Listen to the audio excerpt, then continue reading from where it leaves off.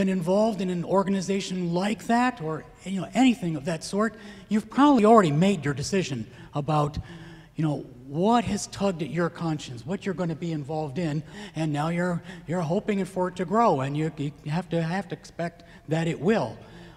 So there's the work of all these organizations that have been in there for the long haul, doing the grinding, difficult work in the years when you're just in the church basement or here, yes, indeed. That is ongoing. And what else?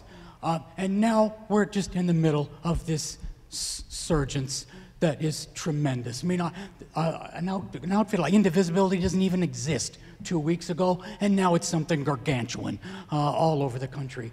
So I think all of us, too, have to be discerned and make decisions about which of these sizable wellsprings that are now all around us, we will make decisions as to where we'll invest our time and energy, what we've got left. I mean, just the work, for example, of there is a battle going on right now for the soul of the Democratic Party.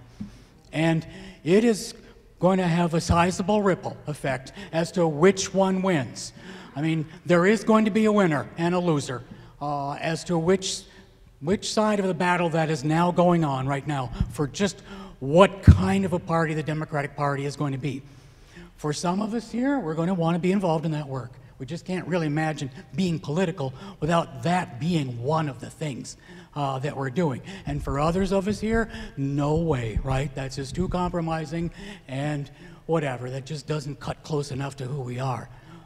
But we've all going to have choices of that sort more than ever in the days ahead. If you have another question, please come to the mic. Take a minute. We have another minute or two before we have to wrap this up. I'll take the cue from Gary. I'll tell you, as we're doing this too, they've just come in. There are copies of the film available. My lovely wife is out in the hall. If you'd like to get a copy for friend and family, I'm sure that Cornel West will stop for a minute to sign it before he runs off to see Sean. Take one to Sean Hannity. That's what you should do. Bring a copy of Reinhold Niebuhr to Sean Hannity.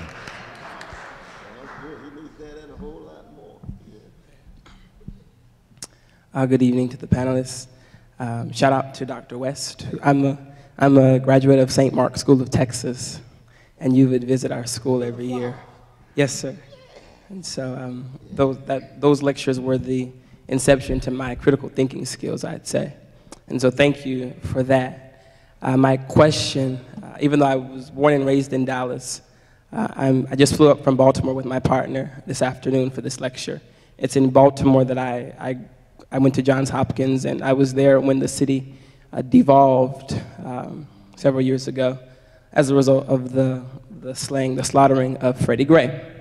And as someone who I think myself to be well-read and a student of history and that kind of thing, my question is, don't we, Dr. Cohn would say, those servants of the God of the oppressed, don't we have a responsibility to save our brothers and sisters? It's not a matter of, say, xenophobia, homophobia, racism, that kind of thing anymore. It's really kind of two different sides. And so you mentioned the naivete of God's redemptive power. And I'm a minister in church as well, so God's redemptive power. But say like a Donald Trump, where Donald Trump is nothing but an expression of the continuum of the American experience without spirituality. What does one do when even it seems, I keep hearing these notions that this is unprecedented and we've never seen this before and this is unconstitutional. The Constitution, that's the law. So if these things are being eroded and there's protests as far as Tokyo and Antarctica of all places, where does the buck stop? Don't we as a people have a responsibility to our counterparts, to our children, to thwart the notion of global warming and racism and try and affect change for the positive in our world. And question one more thing, but to do so, how to do so, because Toussaint Louverture, January 1, 1804, accomplished his goal, which was to free Haiti from the rule of the French, but he did so in a very, very violent manner. And so, in the event that his outcome was he still got what he was looking for, what he was seeking. We've seen the nonviolent era of the civil rights movement. King was assassinated in a suit and tie, being the essence of class and dignity. How do we, us millennials, us quote-unquote freedom fighters, operate in this new paradigm?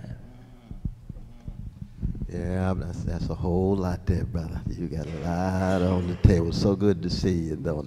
And people should know that St. Philip's was one of the grand centers of education on the chocolate side of Dallas.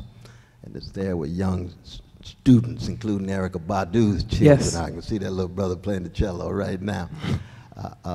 Are there, and Reverend Flowers has been there with his wife as a leader for many, many, many years, and it's a magnificent thing to see the products like yourself and others around the country coming out of Dallas in that way. I think we have to remind fellow citizens that for the first 75 years of the history of the U.S. Constitution, it was a pro-slavery document in practice. So that all this talk about somehow we got a constitutional crisis or something's immoral or we got some, no, America has a whole history that's drenched in criminality as well as heroic morality. So it's nothing new, especially for people that look at the country through the lens that Professor Cohn has been talking about for over 40-some years. Now, that doesn't mean something isn't unprecedented in terms of being new and novel, but it's not as if, lo and behold, business as usual, things were fine, and all of a sudden here comes Donald Trump, and people have a rude awakening and say, oh my God, we really got a crisis, the Constitution's in trouble, rights and liberties. No, you had war crimes today in Yemen. You had 7 children killed in Yemen today. Now we had 2 Americans too, so people are obsessed with those Americans, but those Yemen lives have the same value as the American lives. That's continuity. Continuity with the Bush administration, continuity with the Obama administration. Keeping track of those things is part and parcel of what it means to build on the best of Niebuhr, responding to Coase, responding to the feminists and womanist theologians, responding to our gay brothers and lesbians, responding to indigenous people, responding to working peoples, and all human beings who want to be persons of moral consistency and integrity. The beautiful thing at the moment in the history of this empire is that if the only people who could vote were those under 30, Bernie Sanders would be in the White House. That's a very important development. That was not the case in the 80s when we were here with the Reaganite sensibilities and the soul craft of right-wing ideology trying to convince persons to be human is just be obsessed with money, money, money, status, status, status. Something is happening in the spirit and mind and heart and body and intellect of the younger generation. It's a beautiful thing. Their challenge is they have been disconnected from the best of the traditions, so that they oftentimes are caught within the market operation too, even given their leftist analysis. So when it comes to issues of integrity, honesty, and decency, they still have major challenges because all they know is just getting over by any means. Now, part of that has to do with the fact that there's been an abysmal failure of the left in the last 50 years, partly because of lack of imagination, but also partly because of repression. If America has told people to be leftist is to get killed, character assassination, incarceration, or wholesale marginalization. That's why our young people are hungry for a tradition, but it's hard for them to gain access to it because so many of the folk have been crushed. Repression is real in the United States in the last 50 years, and Trump is bringing that back, and now it affects more and more of the mainstream. He said, oh my God, these rights and liberties have been suspended. Who do you think Paul Robeson was? Who do you think Walter Bernstein was? These folk were repressed. That's part of American history. We don't like to talk about it, you see. And young folks think, well, is that what it means to be a progressive?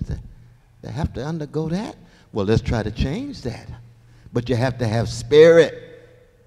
You got to have your spirit intact like Martin and Fannie Lou and Ella Baker and the others. That's what we were talking about in Dallas. And that's what we need, and of course, not just for black youth, but youth across the board. But the beautiful thing is the awakening is real among the younger generation. They just got to get their spirits intact. I'm getting the cue from Gary. I think we're going to wind this up now. Can we have a hand for everybody here on the panel? Great folks. There are copies of the film outside. If you want to learn a little bit about where we'll be and showing the film and some background about the film, our website is simple. It's journeyfilms.com. We look forward to engaging with you. Thank you again for being here this evening.